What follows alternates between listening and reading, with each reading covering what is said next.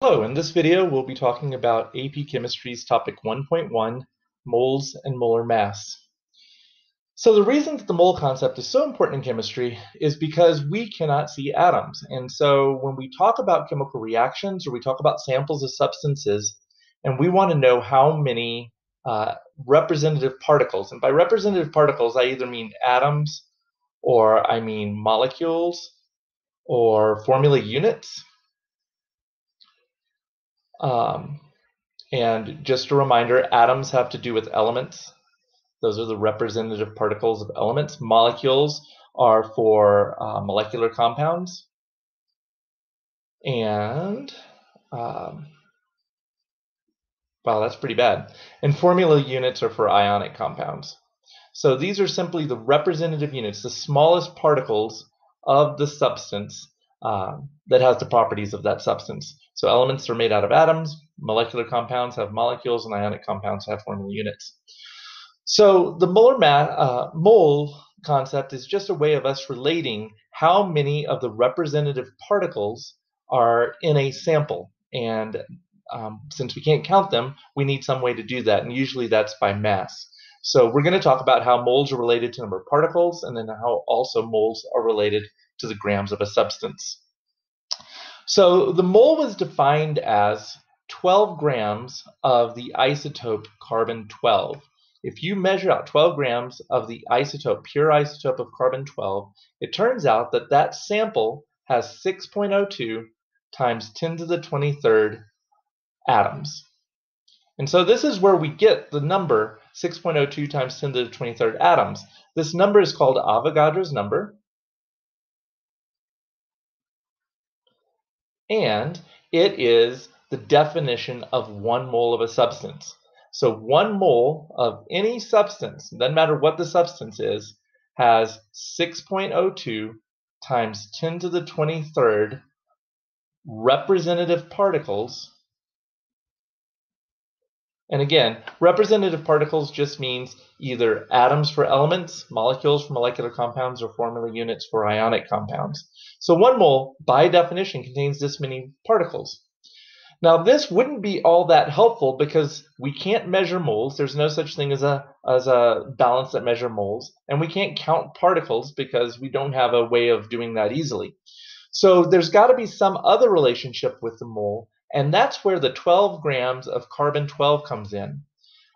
Scientists related the average mass of the element in AMU to the grams of the substance. And so this number all of a sudden has a correlation between the atomic mass in AMU and the molar mass in grams per mole.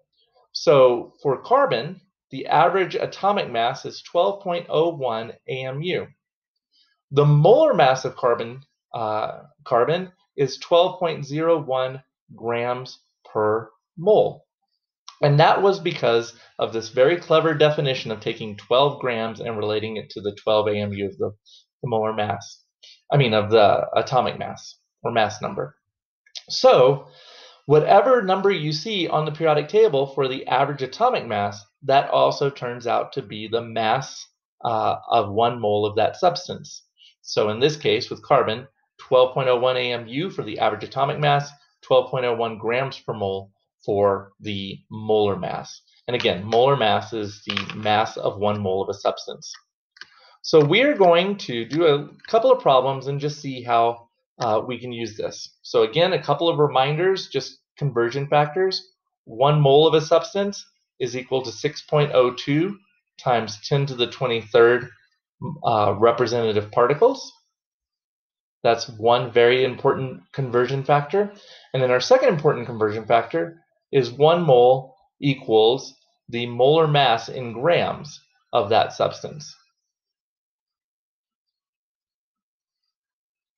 And so now we can convert grams to moles, we can convert moles to particles, and we are able to do a lot of useful things with that. So let's take a look and just practice a problem real quick.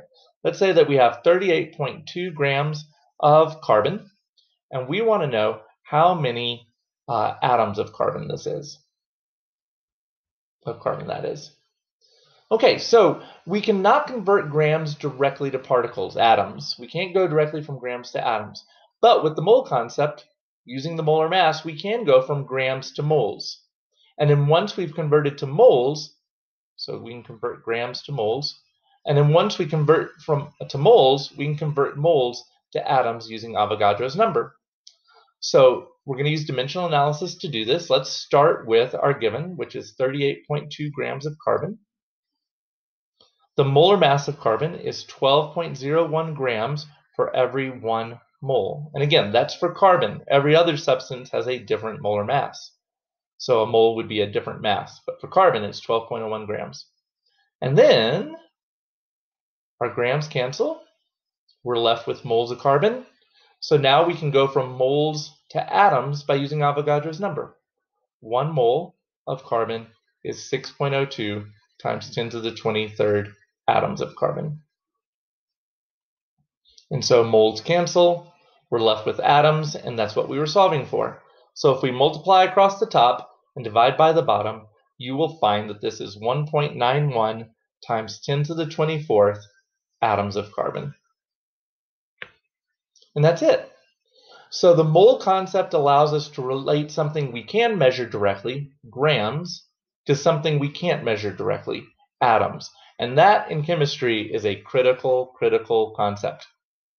So let's try another one, but this time let's apply it. Let's see why this matters. Let's use a balanced equation and see a reaction. Hydrogen reacts with oxygen to produce water. Now, if you'll notice, there's 2 hydrogen atoms here and 2 hydrogen atoms here, but 2 oxygen atoms on the left and only 1 oxygen atom on the right. So to balance this, we need coefficients of 2 and 2. So the mole ratio, the particle ratio, how these atoms react with one another is that 2 molecules of hydrogen will react with 1 molecule of oxygen to produce 2 molecules of water. So it's a particle relationship that we need to understand in order to understand this reaction, that these react on a 2 particle to 1 particle to 2 particle ratio. If you scale that up, that means this is a 2 mole of hydrogen reacts with 1 mole of oxygen to produce 2 moles of water. And again, we can't measure moles, but what we can measure is mass. And so let's go ahead and see a problem of how this applies and why the mole concept, again, is so important. Let's say that we have we want to make 24.0 grams of water. And we want to know how many grams of oxygen I'm going to need in order to do that. So again, we can measure grams very easily. I can measure grams of oxygen very easily. But the relationship in the balanced equation is a mole relationship. 1 mole of oxygen produces 2 moles of water. So in order to do this, we are going to have to convert grams to moles so that we can find the mole relationship between these 2 substances. And then once we have that mole relationship, we'll have to convert back to grams of oxygen. So let's see how we're going to do it. So let's start with our given, 24 grams of water. We're going to convert that to moles because we need to know how many moles of water there is so we can use this balanced equation molar relationship. So if you look on the periodic table, 18.02 grams of water is 1 mole of water. That's using the molar mass. 2 hydrogens plus 1 oxygen is 18.02 grams. So grams of water cancel, and we now have moles of water.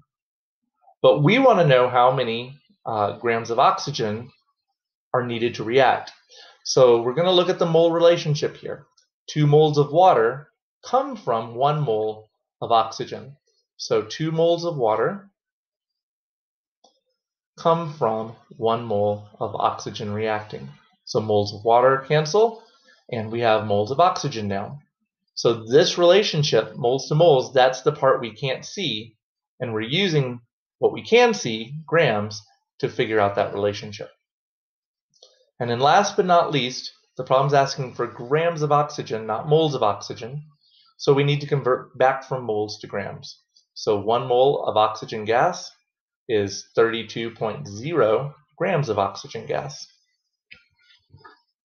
So now we've got our whole entire relationship because moles of oxygen cancel, and we're left with grams of oxygen, which is what we're trying to solve for. So now we're going to multiply across the numerator. So 24 times 1 times 1 times 32, and divide by the denominator, 18.02, and divide by 2, and divide by 1. And when you do that, you get an answer of 21.3 grams of oxygen gas. And so now we know if we measure out 21.3 grams of oxygen gas, I am capable of producing 24.0 grams of water. And so the molar relationship in the balanced equation allows us to relate something we can't see to something we can see. And that is the power of the molar concept.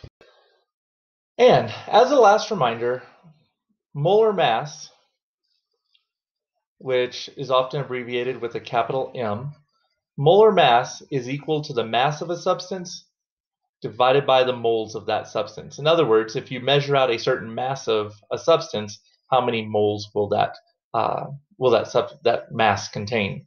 So for instance, if we had an unknown substance and we measured out the mass of that unknown substance to be, let's say, 28.02 grams, and we did an experiment and determined that the moles of that 28.02 grams was 2.00 moles. So the unknown substance was 28.02 grams, but that 28.02 grams contained 2 moles. With the mass and the moles, we can figure out the molar mass of the unknown substance. The mass of the substance was 28.02 grams. The moles of the substance was 2.0 moles, and 28.02 divided by 2 is 14.01 grams per mole. So by using this equation and an experimental technique of solving for moles and solving for mass, we can determine the unknown molar mass of a substance. So that's a very useful technique that we've done in class quite a few times. If you have questions about that, let me know.